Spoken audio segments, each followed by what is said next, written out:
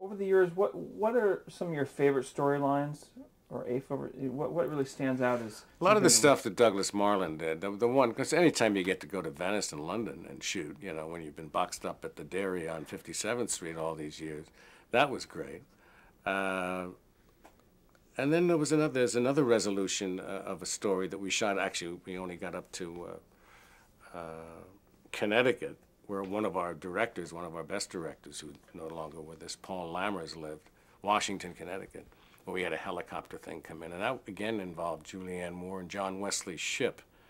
It was a guy who was fixated on Kim, Catherine Hayes, my wife, and he was actually courting my daughter, Franny, Julianne Moore.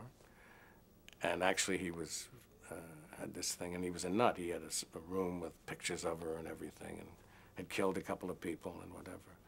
And the resolution of that story happened up in Paul Lammer's backyard. He's got acreage, had acreage up in Connecticut. But that was another Douglas Marland story. The blind story was interesting to do. I mean, and they tried to tape my eyes and leave a slit and they couldn't, because you could see, the camera could see that there was. So I had to be on a live television show, blindfolded, with a lot of stuff to do.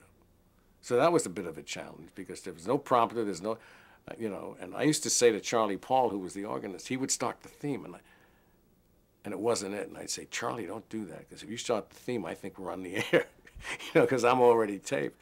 One of the funny things that happened one time, and it didn't happen on the air, but it happened in a dress rehearsal.